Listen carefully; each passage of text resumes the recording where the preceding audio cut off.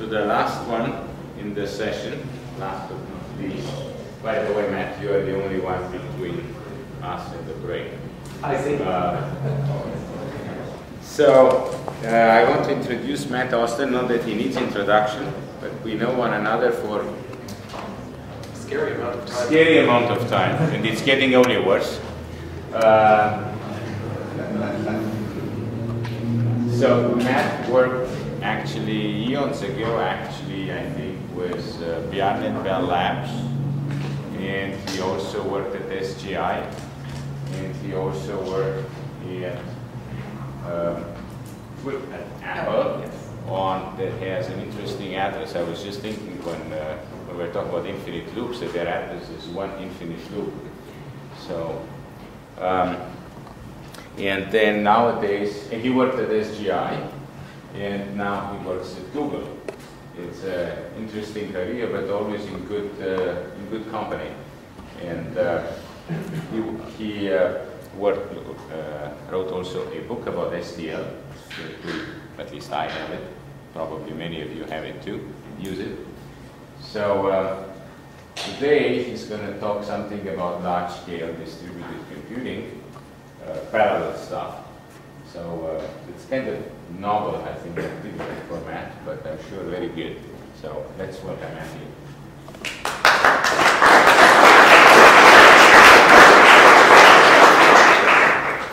Thanks. Well, indeed, I did do once work at AT&T. When I was working for Bjarne, I was in what was called the Large-Scale Programming Research Department, and in principle, distributed programming was one of the focuses of that group. I actually did not work on distributed programming then, but now I do. And so now I'm going to be talking a little bit about some of the things that, the way that we do distributed programming at Google. It's also about scalability, but it's a very different kind of scalability. So in the modern world, you're connecting with your client, maybe one of the laptops that you have there, maybe even something smaller. When you're connecting to some kind of web service, whether it's Google or Amazon or Facebook, you're talking to a program that's running in a highly distributed environment. You may think of this as running in some company's data center, but a little bit more provocatively, it's not really wrong to think that what you're talking to is a single computer, a warehouse-scale computer. I'm taking that term from a book written by two of my co-workers, Luis Barroso and Urs Schulz. And probably the most important thing for you to take from this talk is that if you're interested in learning anything about what computing at this scale is like, they've written a very short book about this. It's available for free on the web. You can download it. You can read it in a couple of days. It's well worth reading. And a lot of what I'm going to be talking about is taken from their book. So, how do you build a warehouse-scale computer? You build it out of smaller computers, of course, and you start with fairly typical servers, not unlike the kind that you would find in a typical data center. At Google, we typically use relatively ordinary commodity scale servers using the x86 architecture, running Linux on them as the core operating system. Each of these servers has, again, fairly ordinary commodity level disk drives connected to it. And then you have to hook them up together. So there are a variety of ways that you can hook them up together so that they can collaborate to run some kind of a large application like Gmail. One of the things that distinguishes a warehouse-scale computer from just a typical co-location site is you don't just have a bunch of computers, you have a bunch of computers that are working together to run larger tasks. You might have one of these tasks running concurrently. You might have multiple tasks, but each of them is going to involve multiple CPUs, multiple disks. The interconnection is crucial. So one of the typical ways that you might do this is that you might hook them up together into racks. You might have 12, 20, 40 computers on a rack. You'll hook them up together within a rack using gigabit Ethernet or maybe 10 gigabit Ethernet. You can get a Ethernet switch with 20 to 40 ports. That's basically a commodity item. That's nothing terribly exotic. And then you need to hook up the racks together. And you'll do that by having a couple of uplink ports on each of your rack switches and then hook that up to a cluster switch. So that's roughly the kind of computer that we're talking about. That's the kind of programming environment that I work on now. It's not very easy to program. So what makes it hard to program? Well, one of them is just the complexity of the system. That a single program running on this is not a single process. It's not running on a single CPU. It's a lot of distinct processes working together, interacting with other services. Fault tolerance is absolutely crucial, and the memory hierarchy is not what you are used to. So let's talk about the memory hierarchy first. Here are some numbers. These are taken from Urs and Louise's book. These are not numbers measured at a Google data center. I should emphasize that the actual details are somewhat confidential. So how do we get these numbers? This is a fairly simple model of what a warehouse scale computer might look like. So what we're assuming here is we've got 2,000 servers. We're hooking them up. Each one of them has some kind of an ordinary x86 CPU. Each of them has 4 1 terabyte serial ATA drives, again, fairly conventional technology. We're hooking them up using Gigabit Ethernet, and we're doing that by dividing them up into racks of 40, of which on the rack switches we have 8 uplink ports that connect to the cluster switch. And finally, what we're assuming here to get bandwidth is that each of these servers is getting its fair share of network bandwidth when talking off rack. So, with all of that said, you can take a look at the numbers here. I'm not sure if you can actually read this, but it's no. Okay. So, at the very far left, which isn't actually even on this chart, you can just imagine the on-chip cache. So you've got, say, a few megabytes of on-chip cache. This is what you have in local main memory, local disk, rack main memory, that is main memory of all of the servers on the same rack, disk for all of the servers on the same rack, main memory for all of the systems in the cluster, disk for all of the systems in the cluster. And if you couldn't read the bottom, you probably can't read the top. The blue line is latency in microseconds. The red line is bandwidth in megabytes per second, and the green line is capacity in gigabytes. So, and this is a logarithmic scale. I guess you probably can't read this either. This goes all the way from 0.1 to 10 million on the top there. So, at the very far left, the part that I didn't show, just as an example of capacity, cache might be a few megabytes. At the very far right, capacity for disk in the entire cluster, that might be something on the order of 10 petabytes using the numbers that I gave. Well, just do that back of the envelope calculation. 2,000 systems, 8 terabytes disk for each. None of that is really terribly exotic. So this is a very deep hierarchy. Getting access from your program to something on the far right is much more expensive than something on the far left. All of the problems that you normally have with memory hierarchy are magnified here. And fault tolerance, that's the other way in which scaling in this environment is very different from scaling in the kind of environment that Damien was talking about in the last talk. So again, let's just do a really simple back of the envelope calculation. We've got these thousands of servers that we're hooking together to form a single unified system. Let's suppose that each of these systems is ultra-reliable, and ultra-reliable might mean mean time between failure of 30 years for a single one of these systems. Well, that means that your entire warehouse scale computer is not very reliable because 30 years is 10,000 days, which means that on average you're going to have one server dying per day. So, you're running Gmail, say, on one of these things. You do not want Gmail to die once a day. So you have to design your system then so that having a single computer fail is not fail.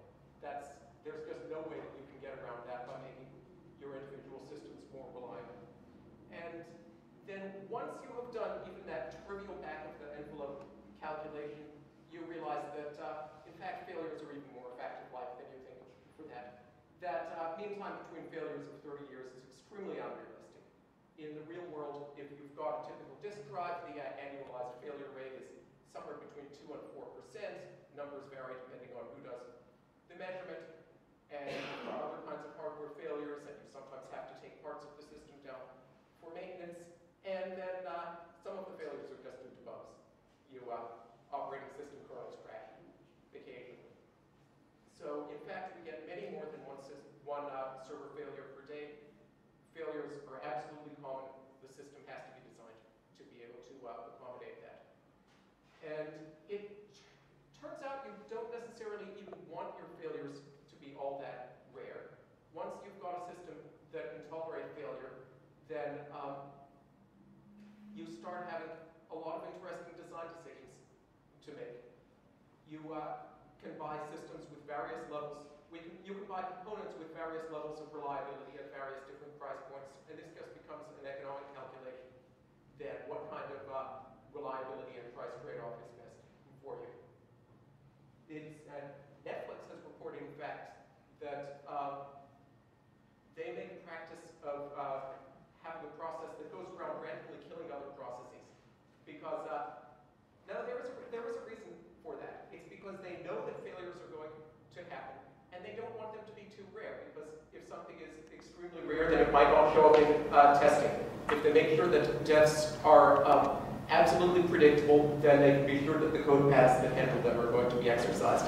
So that's, again, one of the kinds of trade-offs that you can make for some of this.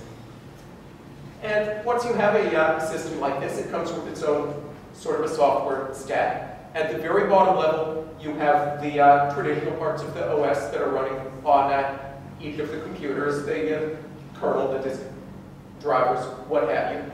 Then you have what's essentially the operating system for the system as a whole, instead of for each machine at a time. I described earlier that on a system like this, it's very typical for you to have a disk drive on each of the servers that make up the cluster. Well, that very rapidly implies that you've got some kind of a distributed storage system that you're dealing with, because you want to make sure that you can get data from other systems, not just from the one that your process happens to be running on. And you want to make sure that the death of a single disk drive isn't going to result in any data loss.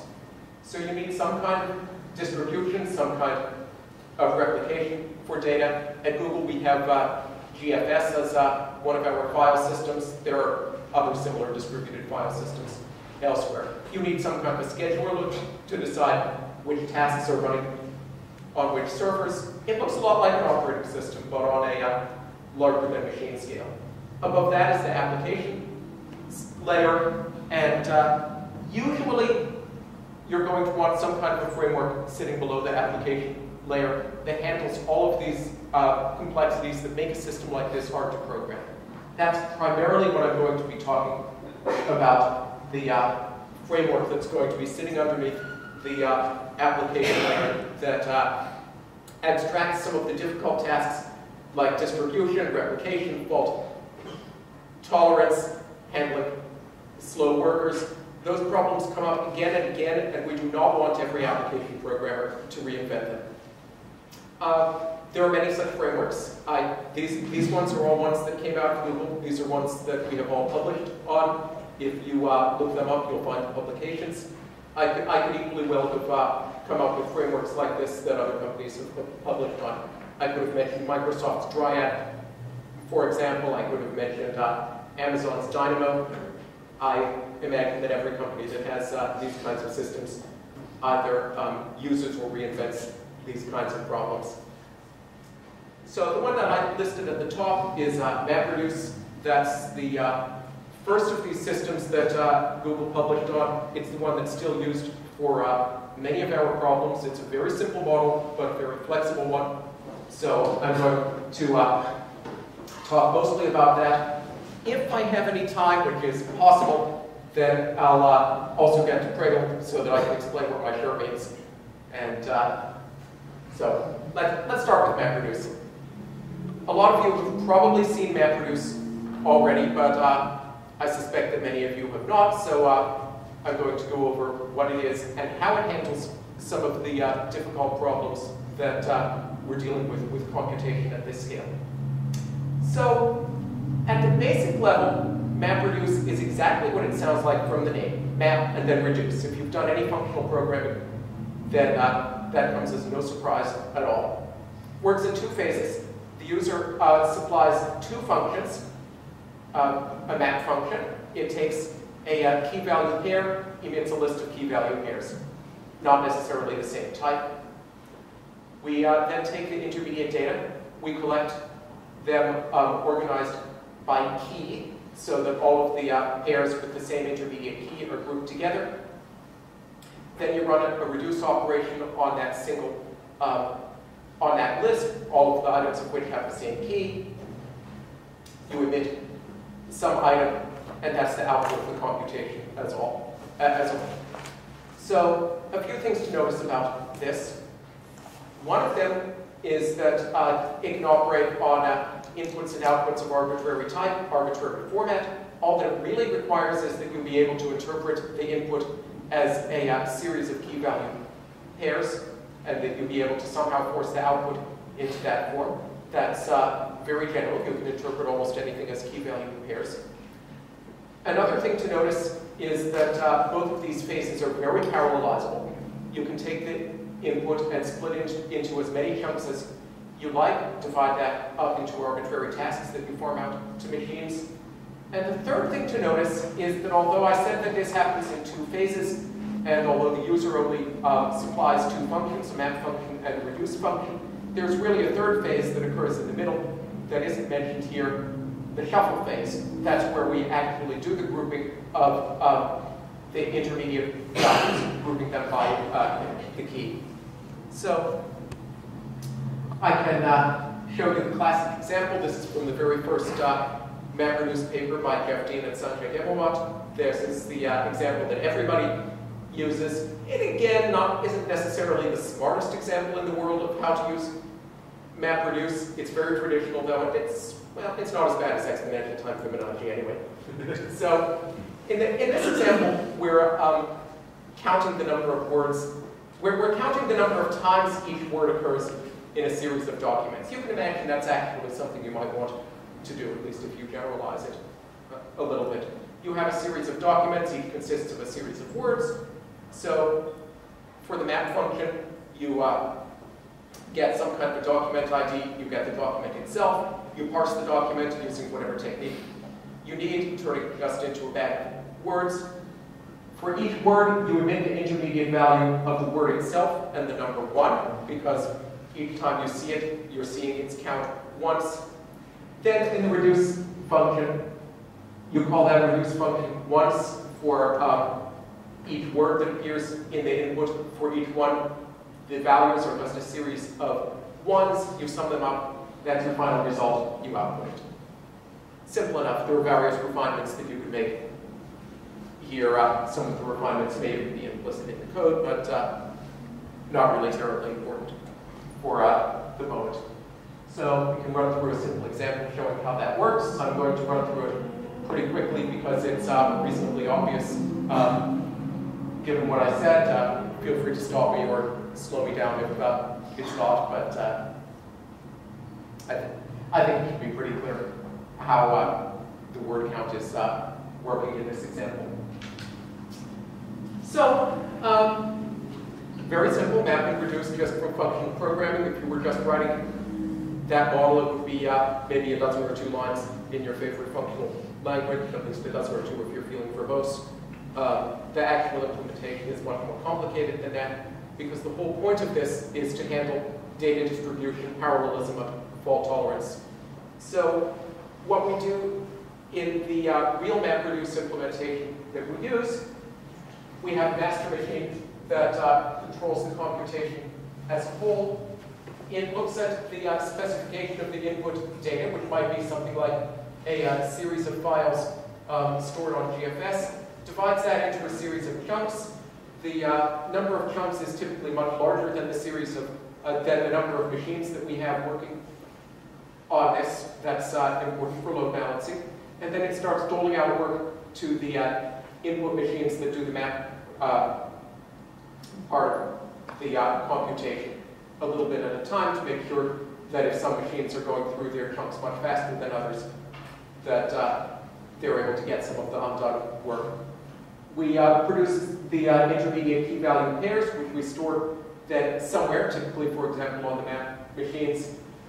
And then we have the shuffle and the reduce running concurrently on the same machines. They look at the appropriate intermediate keys for this particular chunk of reduce work performed, do their set of the sorting, run the reduce operation, and then finally write the output. The output then is written as a series of files, not just a single file. I guess actually one other thing that I forgot to say is the way that we know which intermediate values go with onto which of the reduced workers. We typically use sharding by hashing the intermediate key and then modding it with some appropriate number of, with whatever the number of reduced shards is, so that each one gets just the ones that belong to it. Well, that was a little bit of a whirlwind discussion of the MapReduce architecture, but let's see any action now. This is one of the things that the system provides is status monitoring. So this is an example of a graph that you might see on the MapReduce master machine showing the progress. Not sure if we can see all of the numbers up there, but at this point, the green that you're seeing on the graph here means that the map phase is active, no other part of the computation is active. It shows up there what the input size is. It doesn't know any of the sizes of the intermediate data yet because it doesn't have enough of them, but the input is about 878 gigabytes. So we continue. There's some more monitoring numbers here. We're starting to see more of the map work done. The red means that we're starting on some of the shuffle phase. Now the blue starts, we're starting to see the reduce phase go. These graphs here are showing which reduce shard is active, and you'll see that some of them are already done now, some of them are mostly done. Now we're almost done, but not quite, and there's still one reduced shard active here. You may or may not be able to see that little bit of red up there near the upper right-hand corner. But you can notice a few things. One is, if you can read that all the way to the back, this computation has been going for 40 minutes. There has been one worker death, but things just proceeded anyway. You will also see that for the last few minutes, all but one reduced shard has been completed. The entire progress of the computation has been waiting on that one last straggler, and that's a crucial observation for making this work reasonably. So how does this handle fault tolerance? Well, first of all, one of the jobs of the master is to periodically ping all of the workers, see whether all of them are still healthy. If any of them are either dead or can't be reached by the master, which is basically as good as dead for the purposes of this computation, then the master takes appropriate corrective actions, spawning new jobs, perhaps doling out some of the work that the dead workers have been working on.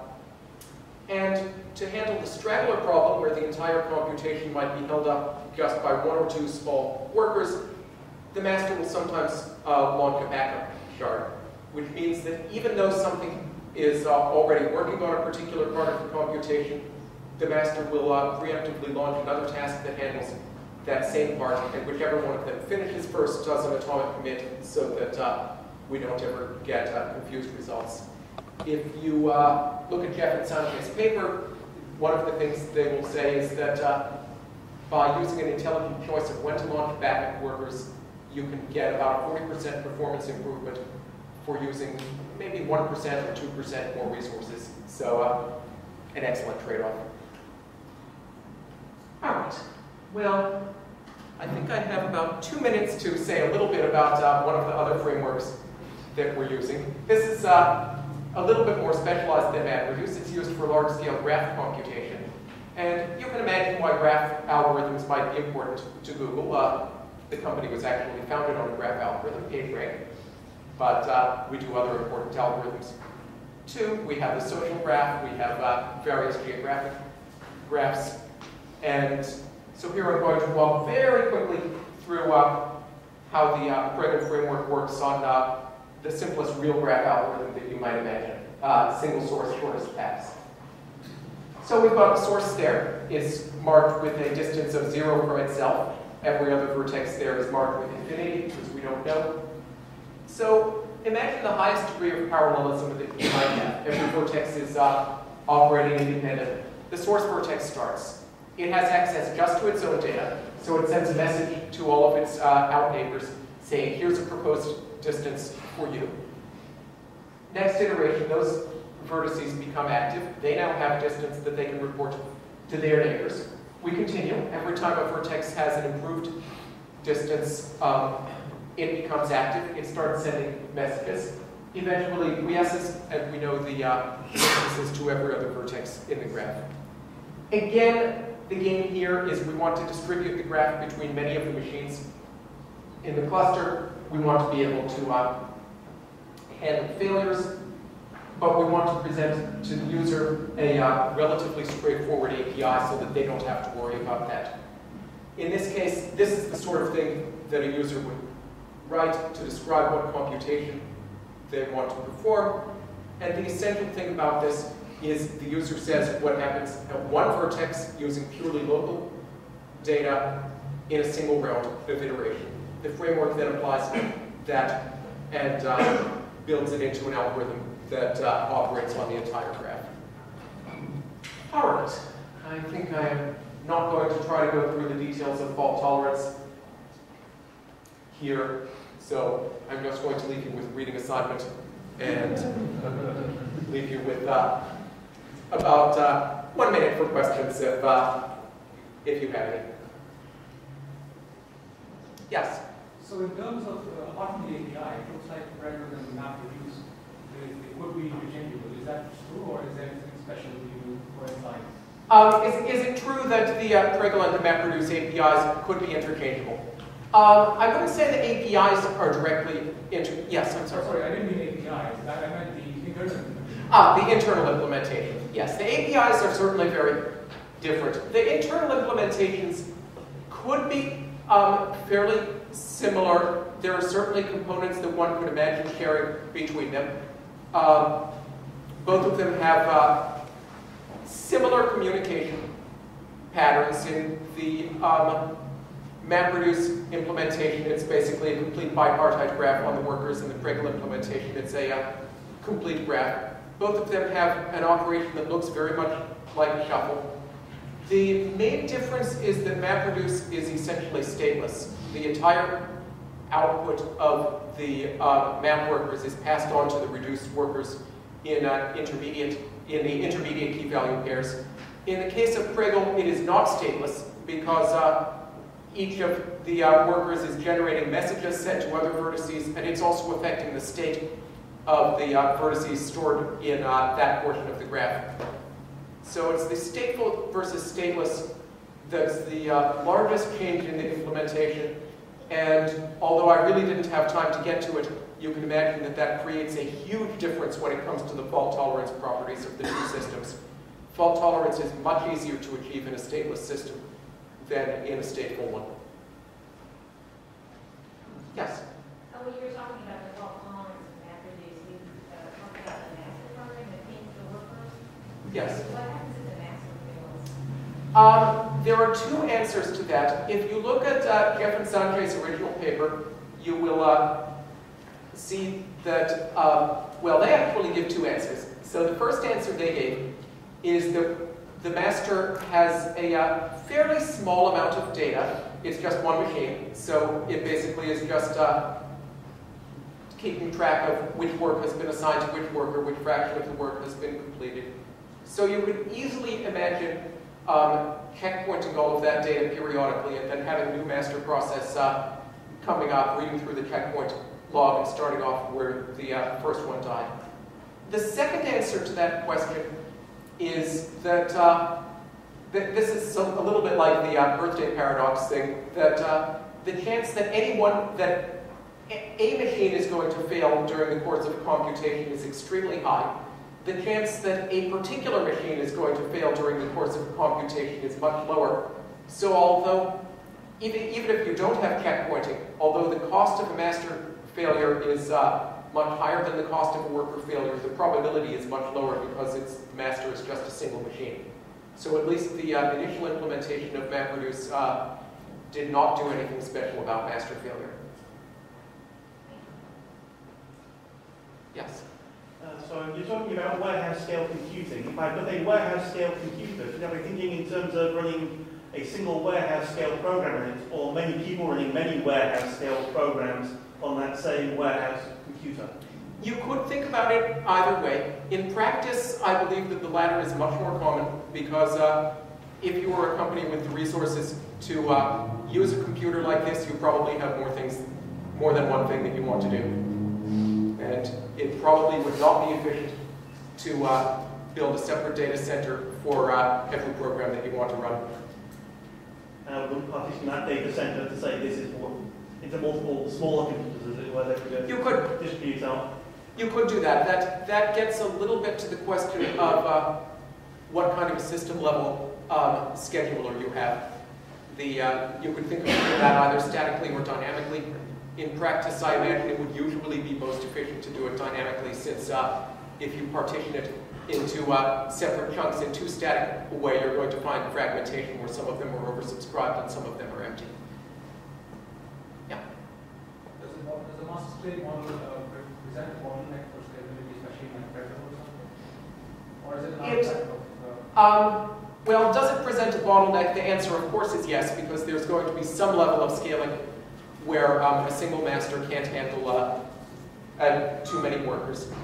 That level is rather high, though, so in practice you can scale. In practice, with enough cleverness in how you program the master and how you handle communication with the workers, a single master is sufficient for many purposes. Not all, but many. But yes, in some cases you do want to have a distributed master. All right, I think that it's probably time for cookies now, isn't it?